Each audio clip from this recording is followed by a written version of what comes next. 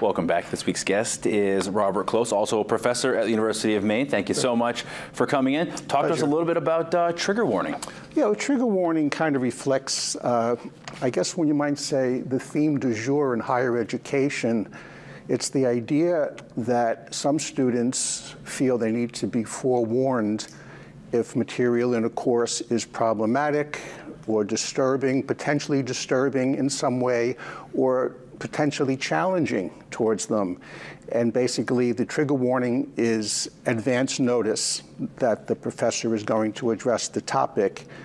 What's interesting is that some schools have pushed back against this, like the University of Chicago refuses to give trigger warnings, acknowledging that these students are adults and they should be able to deal with challenging material.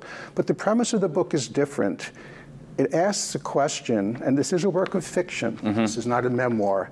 What if it's not the student, but the professor who needs the trigger warning because there's a student who's problematic or challenging, or in this case, dangerous? What was it that spurred you on that made you want to write this book?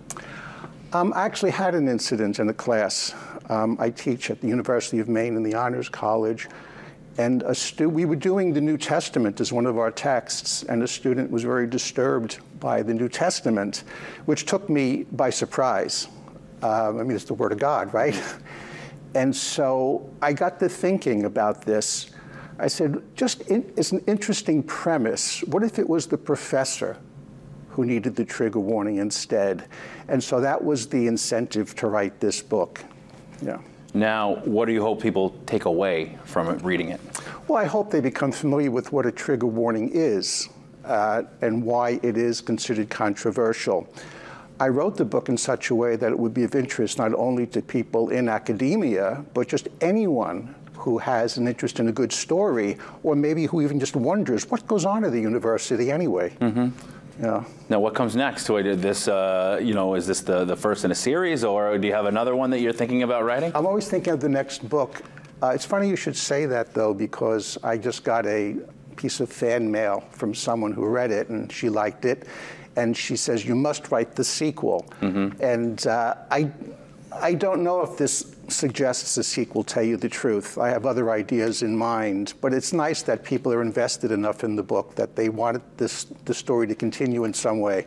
Yeah, lovely. So, if people wanted to learn more about you or a trigger warning or get a copy, where would they go? What should they do? Thank you for asking. Always support your small, locally owned independent bookstore. Briar Patch in Bangor, if you're in the Bangor area. Great bookstore. Orono Public Library has books which are being sold for the benefit of the library right now, because I'll be speaking there in November.